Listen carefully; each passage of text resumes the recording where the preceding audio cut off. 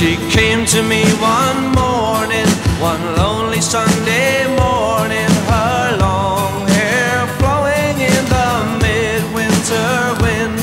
I know not how she found me, for in darkness I was walking, and destruction lay around me from a fight I could not win.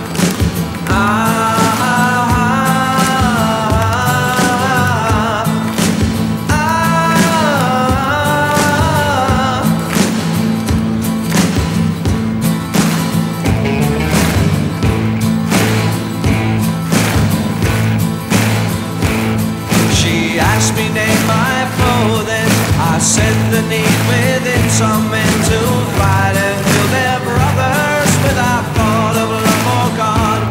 And I begged her give me horses to trample down my enemies. So eager was my passion to devour this waste of life.